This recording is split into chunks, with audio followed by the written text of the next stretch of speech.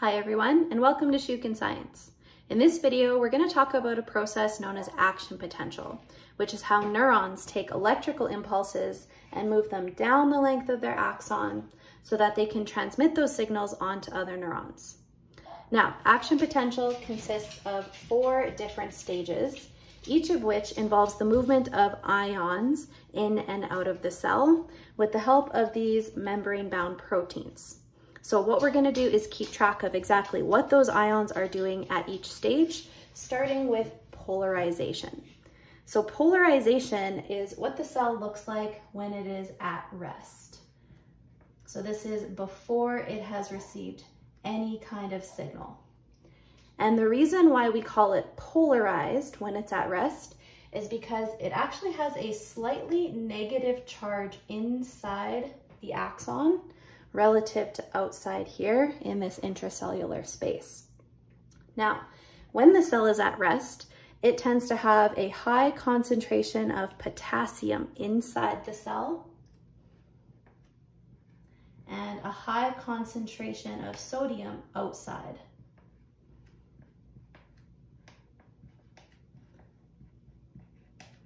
However, they are not in equal distribution like what you see here.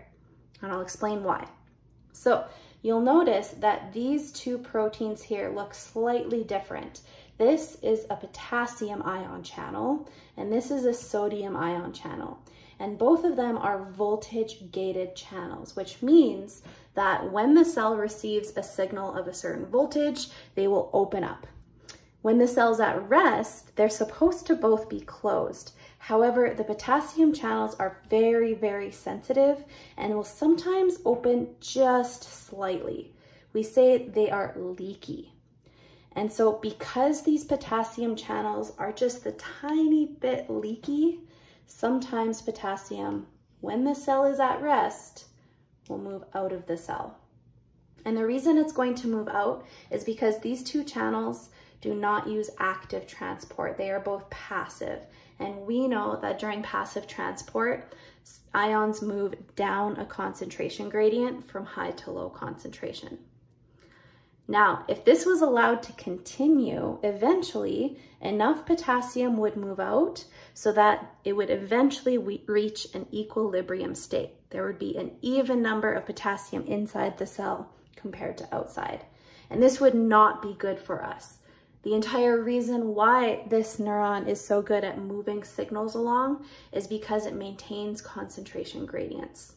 So in order to counteract any potassium that have leaked out of the cell has evolved to use this really specialized protein called the sodium-potassium pump.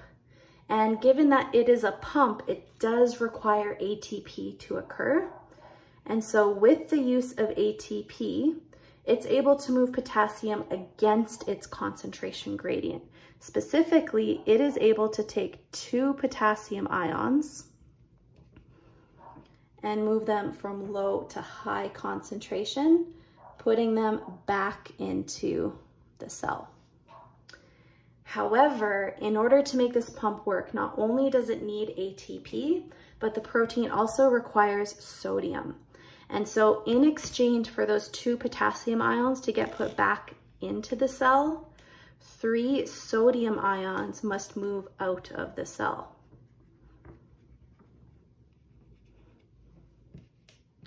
So this does allow the cell to maintain a concentration gradient of sodium and potassium, which is a good thing, but it does mean that the inside of the cell has just slightly less positive charges compared to the outside, which gives it its polarized state of -70 millivolts.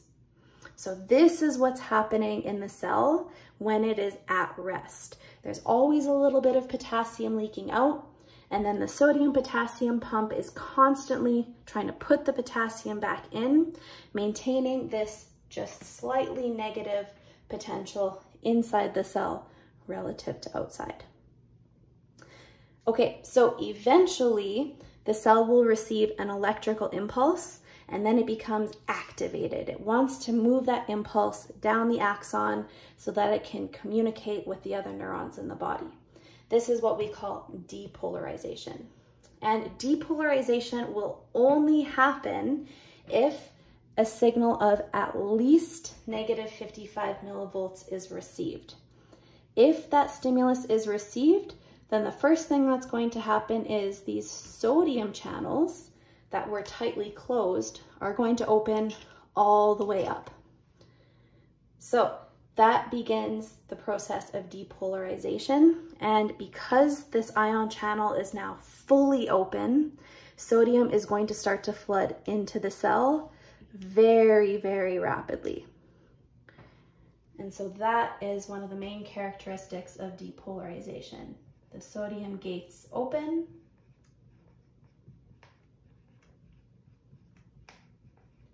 causing sodium to move into the cell.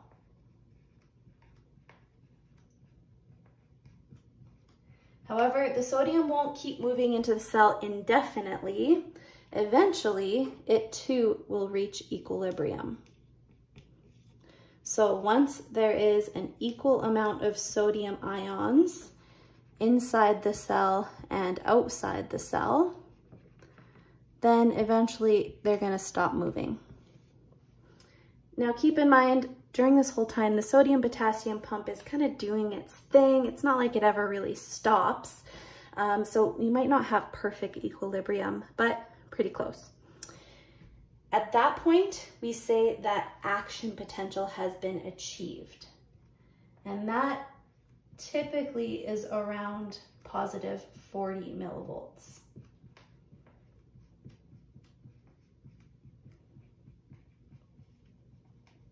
So because the sodium was flooding into the cell, now the cell is becoming more and more and more positive. Eventually though, once it reaches equilibrium, it can't keep becoming more positive. And that tends to be around positive 40 millivolts. So that marks the end of depolarization, which we refer to as action potential. When that happens, then our sodium gates are going to close. There's no reason for them to stay open because sodium can't keep moving against its gradient. And at this point, that signal then is going to start moving down the rest of the axon. And the new goal is to try and restore the original concentration gradients in this part of the axon so that it can respond once again if another impulse is received. So the depolarization process is moving the signal along.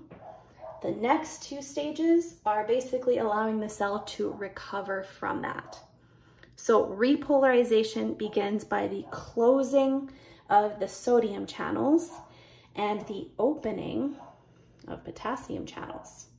And I don't just mean a little bit leaky, I mean they open all the way. So when the cell reaches positive 40, that's the voltage that triggers the opening of those channels there. So potassium gates now open. And because we have a high concentration of potassium inside the cell, then you guessed it, potassium is going to move out. So it's going to flood out of the cell, causing the cell to become more negative.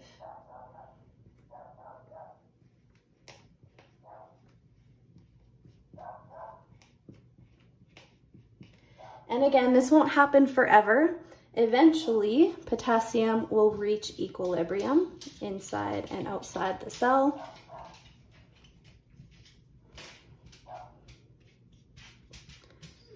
At which point we can say that the repolarization process has ended, and then of course, those gates will close. Not perfectly closed, a little bit leaky, but you get the idea. Now, you'll notice something a little bit interesting. Our repolarized cell, even though now the inside is negative relative to the outside, the ion concentrations aren't quite what they used to be because during depolarization, we had lots of sodium flow into the cell. And during repolarization, we had lots of potassium flow out.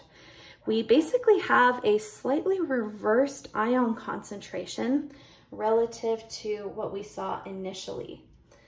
During our last stage of action potential, what we actually see very temporarily is a slightly higher concentration of sodium inside the cell compared to the original at-rest neuron,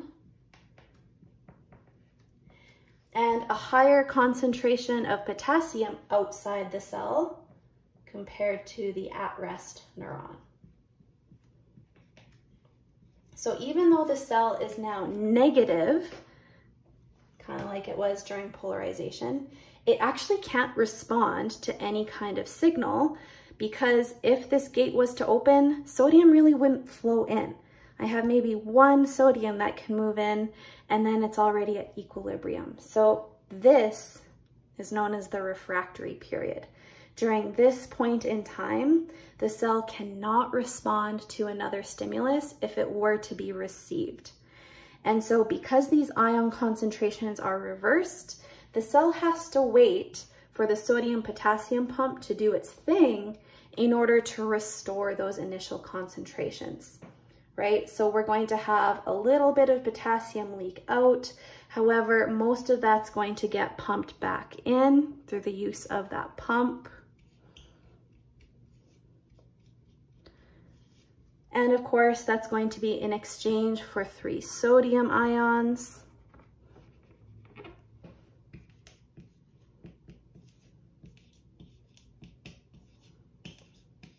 And so eventually, through the action of the sodium-potassium pump, the refractory period will be restored into the polarized period. And so now the cell is back at rest. It's back at its original concentration gradients. And if another signal was received, and if these sodium gates were to open, then sodium could flow into the cell again, and the whole process would be able to continue. So that's action potential. I'm going to do a second kind of follow-up video where I summarize that maybe a little bit more concisely. So check that out if you need a little bit more review. Thanks, everyone.